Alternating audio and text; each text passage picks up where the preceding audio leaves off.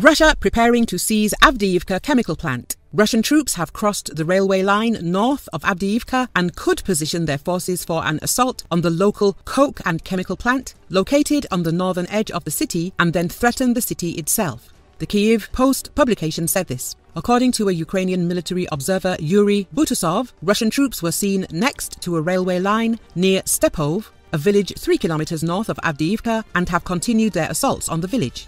The observer said Russian troops are entrenched behind the railway line and they are in a good position to launch attacks on the chemical plant, which is essentially the northern gate to Avdiivka. There was a real threat of losing the city, the observer stated in his report. Head of Avdiivka city military administration Vitaly Barabash said that Russia had intensified its attacks on the northern and southern flank to encircle the city, and the chemical plant had become a new target for its troops. Infantry is advancing on the city both from the south and the north without yet employing their heavy equipment.